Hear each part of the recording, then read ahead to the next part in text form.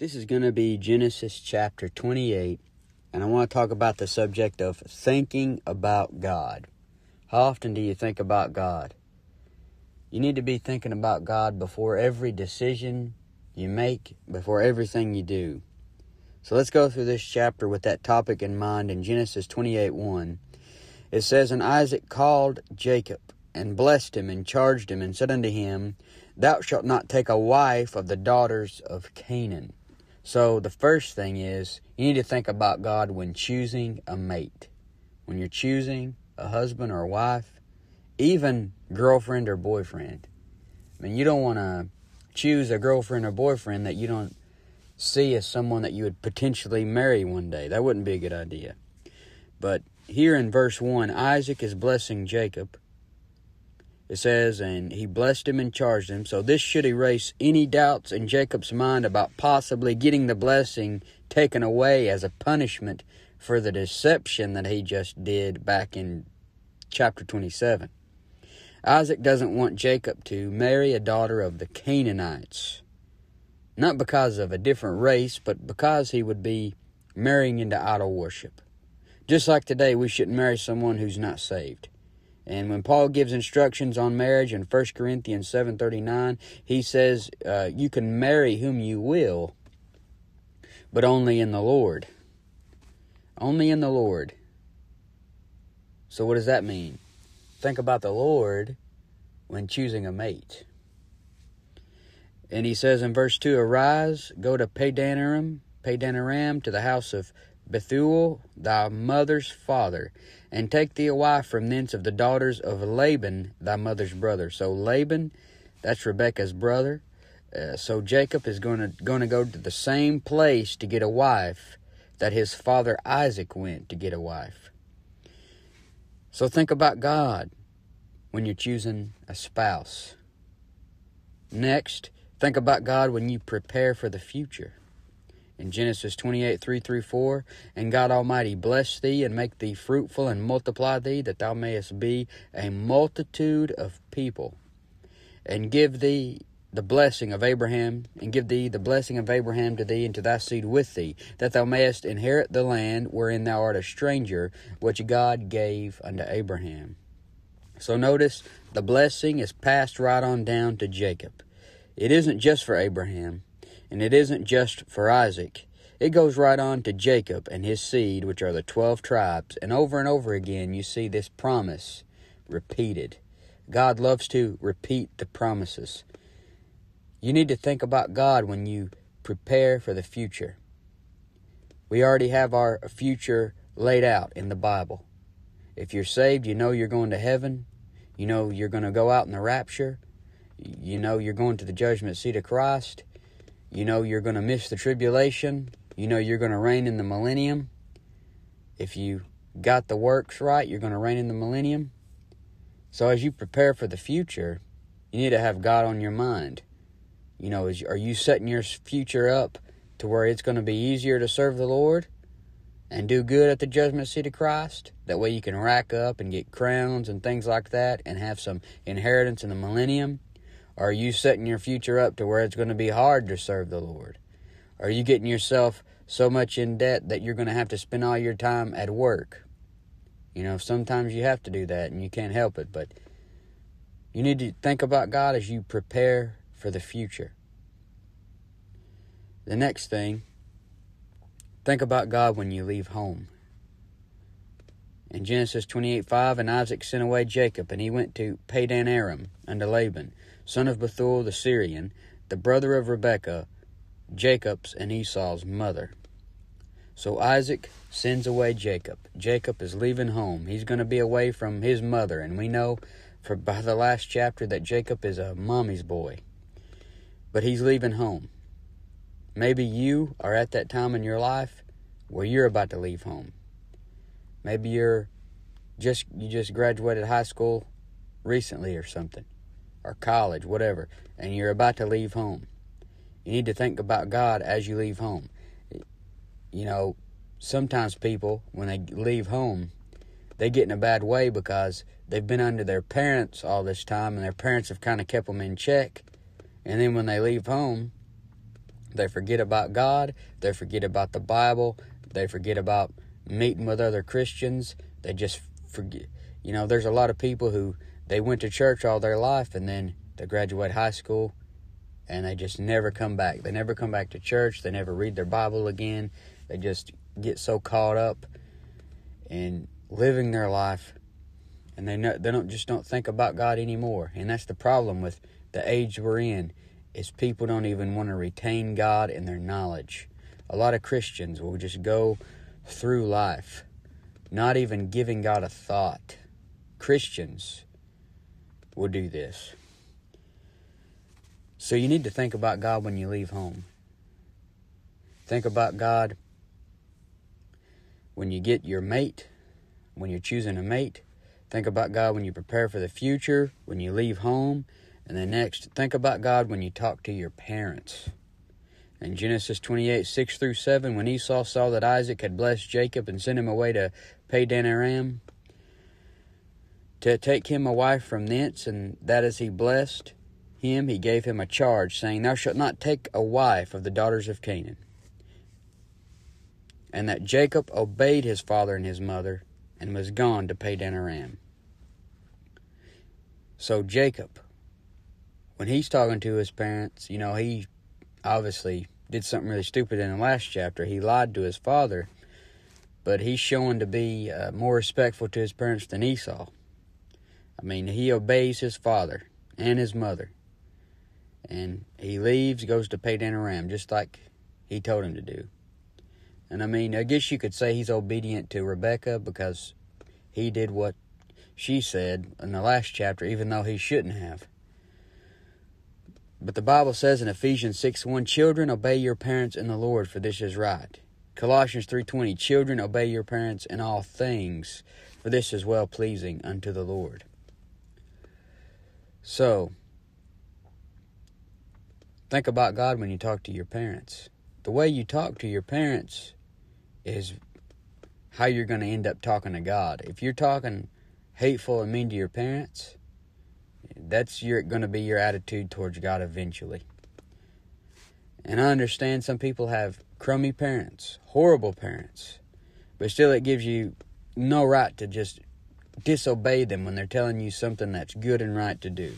Now, obviously, we're supposed to obey God rather than men, but when your parents are telling you to do something that's not wrong, you should do it.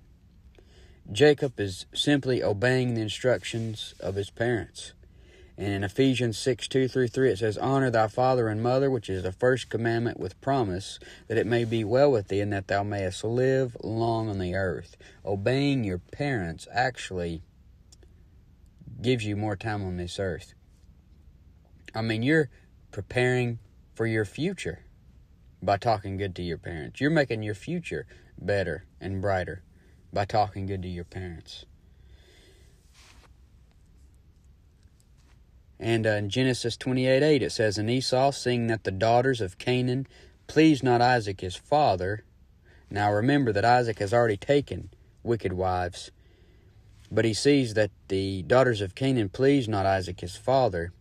Then went Esau unto Ishmael, and took unto the wives which he had, took unto the wives which he had Mahalath, the daughter of Ishmael, Abraham's son, the sister of Nebajoth, to be his wife. So Esau must believe that since Ishmael is the son of Abraham, that it would be good to marry his daughters. He thinks that since Ishmael's the son of Abraham, that means he must be spiritual or something. But that's not so. All this pictures is a bad boy type guy getting with a religious girl thinking it's going to do him some good. Imagine a bad boy type guy getting with some religious girl. That's not going to help him. The only thing that's going to help him is the Lord Jesus Christ. Getting with, there's a lot of people that think if they start dating a good girl or a good religious girl or something, that's going to make them seem right in the eyes of God, or that's going to change them and help them change. You need to change. You need to get saved and make sure you change first before you even seek someone to be with, as a girlfriend, boyfriend, husband, wife. But Esau must believe that since Ishmael is the son of Abraham, that it's good to marry his daughters. That's still not a good idea. That's not who he should have pursued. Now, the daughters of Ishmael may be better than the idol-worshipping daughters of Canaan, but it's still not good. When choosing a mate, as I said, you want to think about God when you choose a mate. Don't choose the lesser of two evils. You know, you got a girl over here that's okay. You got a girl over here that's really bad. Don't just choose the girl that's okay. You need to wait and choose one that wants to serve God, that's a good Christian person. Not just religious. Not just someone who, for example, before I got married, there was a girl that was, she was a good person. She was, I think she was probably saved, but she was caught up in the charismatic stuff. And she wanted to go out with me, but I chose not to go out with her because, I mean, her beliefs were just so off. I mean, she was trying to get me to believe that to be saved, you had to be baptized in Jesus' name only. And she was relying on water baptism to save her. Now, she could have possibly been saved before as a young child and got messed up in doctrine and things like that. But you just don't want to, if you're a Bible believer, you don't want to marry somebody that's so messed up in their doctrine. And the next thing I want to talk about is be content with what you have. If you're thinking about God and everything you do, you're going to be content with what you have. In Genesis 28:10 and 11, it says, "And Jacob went out from Beersheba and went toward Haran. And he lighted upon a certain place and tarried there all night, because the sun was set. And he took of the stones of that place and put them for his pillows, and lay down in that place to sleep." So, Jacob didn't have nothing here. He was having to set up stones for pillows. But still, he had more than Jesus. Jesus said he didn't have a place to lay his head. And Paul talks about being content with what you have. Paul talks about with food and raiment, let us be there with content. You know, most people look around, listen. People are very uncontent, very unthankful with what they have. They always want more. They think they deserve better. No matter what you do for them, they're going to want more. It's just a plague of unthankfulness. One of the last day signs that Paul talks to Timothy about is being unthankful. People are so unthankful. But if you're thinking about God and everything that you're doing, you're content with what you have, because if you're thinking about God, then you know that you don't deserve anything that He's given you. And you're just grateful that He's chose to give you anything that you have. Whether it's a junky car, whether it's clothes that's got holes in them. I mean, at least you've got clothes. I mean, I think all my socks got holes in them. I don't care. Nobody sees my socks. I'm just happy I got socks. I work in a freezer, so I just put about 3 different socks on. That way, you know, the holes get covered up, because all the holes are in different spots on the socks, so it all works out. Or just be content with what you have. I mean, you could always have it worse. I mean, if you got a spouse you hate, just be content with it. Try to love them anyway. You know, be content with what God's given you. But He puts these stones as His pillows. I mean, I would hate to get into a pillow fight with Jacob. I mean, you just get knocked out first thing. So He sets these stones for pillows. And verse 12 says, "And he dreamed, and behold, a ladder set up on the earth, and the top of it reached to heaven. And behold, the angels of God ascending and descending on it." The ladder here is a picture of Jesus Christ Himself. And this is confirmed by the Lord Himself. In John 1:51, Jesus said Himself, He says, "And He saith unto him, Verily, verily, I say unto you, hereafter ye shall see heaven open, and the angels of God ascending and descending upon the Son of Man." Since Jesus is the ladder, this shows that there is only one way from here to heaven. And that's the Lord Jesus Christ. In John 14:6 it says, And Jesus saith unto him, I am the way, the truth, and the life. No man cometh unto the Father but by me. Jesus Christ is the ladder and the door to get to eternal life. In John 10:1 and 2 it says, Verily, verily, I say unto you, he that entereth not by the door into the sheepfold, but climbeth up some other way, the same is a thief and a robber. But he that entereth in by the door is the shepherd of the sheep. So the ladder reminds us that Jesus Christ is our go-between. He is our mediator. He's the only way between here and there. He's the only one that makes it possible for salvation. In 1 Timothy 2:5, For there is one God and one mediator between God and men, the man Christ Jesus. If it wasn't for Jesus Christ, it wouldn't be possible for you to be reconciled to God. It wouldn't be possible for you to have a prayer life. The next thing I want you to think about is that the Lord comes with clouds. In Genesis 28:13, And behold, the Lord stood above it, and said, I am the Lord God of Abraham thy father, and the God of Isaac.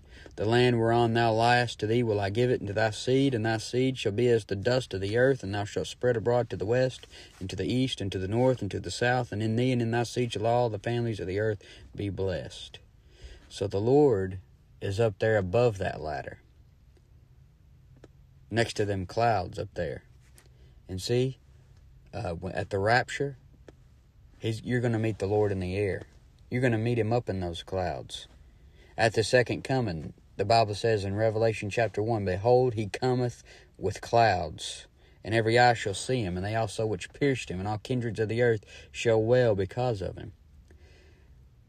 The Bible talks about in Titus, the book of Titus, we're looking for that blessed hope and the glorious appearing of the great God and our Savior, Jesus Christ.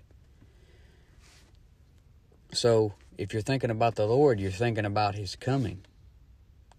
You're thinking about the Lord coming in the clouds to get you, and then later on coming back with you. And that's what Isaac was thinking about. He's seen the Lord up there standing above that ladder. And once again, the Lord gives him that promise again, tells him his seed's going to be as the dust of the earth, and spread abroad to the west and to the east and north and south, and that in him, that in his seed, all the families of the earth will be blessed. So the physical seed of Abraham, Isaac, and Jacob will inherit the land in the millennium, and all families of the earth will be blessed through the physical nation of Israel. And we get in on the blessing spiritually today when we believe on the Lord Jesus Christ, who came from that seed. And when you start talking like this, people start saying, well, you just believe all Jews are saved, even if they reject Jesus Christ. Absolutely not. Obviously, if a Jew rejects Jesus Christ, he's going to hell just like anybody else. But obviously, there's going to be a believing remnant that go into the millennium. A believing remnant of Israel that go into the millennium. Nobody's going in there just because of their race. And another thing you need to think about is the Lord is with you in the meantime. You see, it may seem like things are afar off. It may seem like the rapture is afar off. It may seem like all these great promises are afar off. But remember that the Lord is with you in the meantime. In Genesis 28:15, it says, And behold, I am with thee. God says to Jacob, Behold, I am with thee, and will keep thee in all places whither thou goest, and will bring thee again into this land. For I will not leave thee until I have done that which I have spoken to thee of. So notice the promises are promised over and over again. The Lord is always giving them words of affirmation.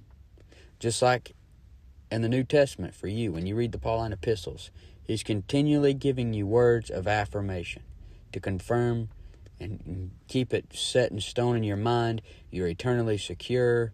You're getting out of here. He's not leaving you. He's not forsaking you. Then verse 16, And Jacob awaked out of his sleep, and he said, Surely the Lord is in this place, and I knew it not. Just like today, Many Christians don't know that their body is the temple of the Holy Ghost. They don't know that the Lord is in them. You see, the Lord is in you, and you knew it not. Jacob awaked out of his sleep, and he said, surely the Lord is in this place, and I knew it not. Think about that for a minute. Your body is the temple. Know you not that Jesus Christ, the hope of glory, is in you? In 1 Corinthians 3:16 and 17, it says, know ye not that ye are the temple of God, and that the Spirit of God dwelleth in you? If any man defile the temple of God, him shall God destroy, for the temple of God is holy, which temple ye are. So surely the Lord is in this place, and I knew it not. You know that Jesus Christ is in you. It's just sometimes you act like you don't know. But remember that your body is the temple. In 1 Corinthians 6:19 through 20, Paul says, what? Know ye not that your body is the temple of the Holy Ghost, which is in you, which ye have of God, and ye are not your own? For ye are bought with a price. Therefore glorify God in your body and in your spirit, which are God's. It says in Genesis 28:17, and he was afraid and said, how dreadful is this place? This is none other but the house of God, and this is the gate of heaven. So, the gate of heaven. Jesus talks about the gates of hell in Matthew 16:18. So, heaven has gates, hell has gates. He talks about the gate of heaven. Who's the gate of heaven? If anybody's the gate of heaven, it's the Lord Jesus Christ. He's the door. Genesis 28:18 and 19. And Jacob rose up early in the morning and took the stone that he had put up for his pillows and set it up for a pillar and poured oil upon the top of it. And he called the name of that place Bethel. But the name of that city was called Luz at the first. So Bethel means house of God. And he later calls it El Bethel in Genesis 35:7, and that means the God of the house of God. So, the God of the house of God is even more important than the house. And Luz means light. Once again, everything in this story reminds you of the Lord Jesus, because Jesus Christ is light. In John 8:12, then spake Jesus again unto them, saying, I am the light of the world. He that followeth me shall not walk in darkness, but shall have the light of life. Genesis 28:20, and Jacob vowed a vow, saying, if God will be with me, and will keep me in this way that I go, and will give me bread to eat, and raiment to put on, so that I come again to my father's house in peace, then shall the Lord be my God, and this stone which I have set for a pillar shall be God's house. And of all that thou shalt give me, I will surely give the tenth unto thee. Now, I'm not exactly sure how Jacob means this, but I just don't like how he says it personally. He says, and Jacob vowed a vow, saying, if God will be with me, and will keep me in this way that I go, and will give me bread to eat and raiment to put on, so that I come again to my father's house in peace, then shall the Lord be my God. So, he's got all these stipulations. If the Lord will do all this stuff, then he'll make the Lord his God. I mean, at least he's honest. God probably loves his honesty. But at the same time, he's got all this, if you'll do this for me, then I'll do this for you type of thing going on. I much prefer the three Hebrew boys' attitudes in the book of Daniel, that, you know, even if God didn't deliver them, they're going to serve God and choose God anyway. They're still not going to worship the golden image that Nebuchadnezzar set up, no matter what God does. Whether God helps them or kills them or allows them to be killed, you know, they were going to serve God. And I just like that attitude a lot better. Jacob, as I said, he's not one of my favorite characters in the Bible. Obviously, he's a great man in the Bible. But still, I mean, if you ask me who my favorite character is, it's probably not going to be Jacob. And I just want to read you that in Daniel real quick. In Daniel 3:15, It says, "Now if you be ready that at what time you hear the sound of the cornet, flute, harp, sackbut, psaltery, and dulcimer, and all kinds of music, you fall down and worship the image which I have made, well, but if you worship not, you shall be cast the same hour into the midst of a burning fiery furnace. And who is that God that shall deliver you out of my hands?" Shadrach, Meshach, and Abednego answered and said to the king, "O Nebuchadnezzar, we are not careful to answer thee in this matter. If it be so, our God whom we serve is able to deliver us from the burning fiery furnace, and he will deliver us out of thine hand, O king. But if not, be it known unto thee, O king, that we will not serve thy gods, nor worship the golden image which thou hast set up." So God didn't have to do anything for Shadrach, Meshach, and Abednego to choose God over those false gods that Nebuchadnezzar has. And that's the best way to put it. That's the best attitude to have. And that's why I like those 3 Hebrew boys more than I like to read about Jacob. So, Genesis 28. Keep your mind on things above. Keep your mind on the Lord. You'll be so much better off. Know ye not that the Lord is in you? Don't forget that the Lord dwells in you.